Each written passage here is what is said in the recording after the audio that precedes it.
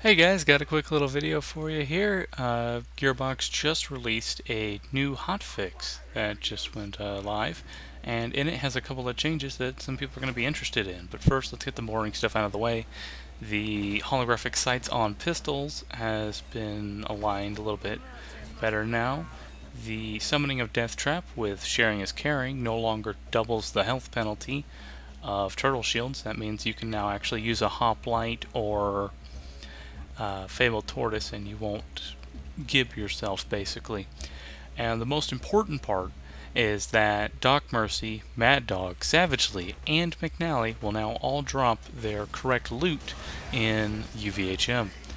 And making this quick little video here as sort of proof that Doc Mercy does in fact drop the Infinity Pistol.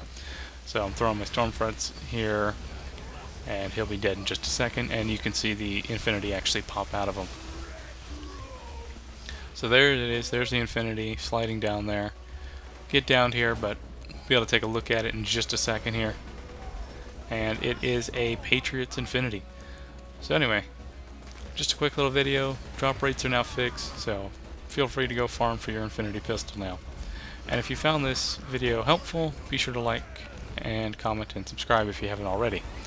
Anyway, y'all take care.